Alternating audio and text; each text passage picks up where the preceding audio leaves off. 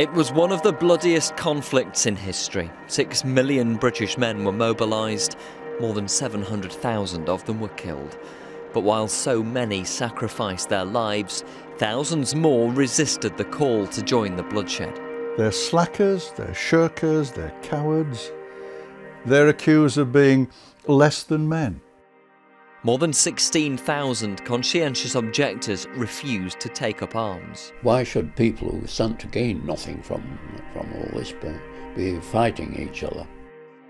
A well-known trade unionist and socialist, Arthur Gardner from Huddersfield went on the run to avoid having to fight.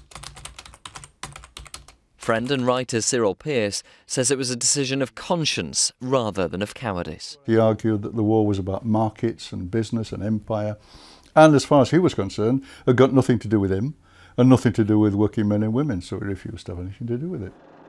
But objectors were widely vilified. Here, a group of pacifists takes refuge in a church from the angry crowd outside. After handing himself in, Arthur was tried for absenteeism in the courtroom at Huddersfield Town Hall. Eventually, after continuing to disobey military orders, he was jailed. His refusal to fight was to be held against him long after the war was over.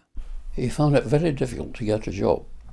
There was one mill owner there said to him, "I'll, rather than give you a job, I'll see you begging for pennies in the street."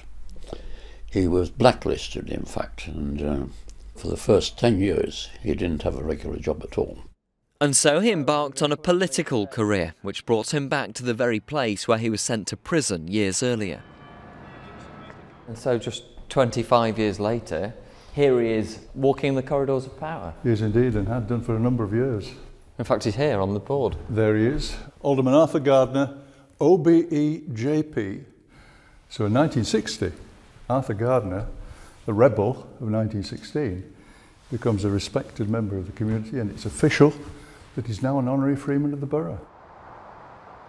Arthur Gardner died in the late 60s, his ashes scattered at the very crematorium he built and which still bears his name today.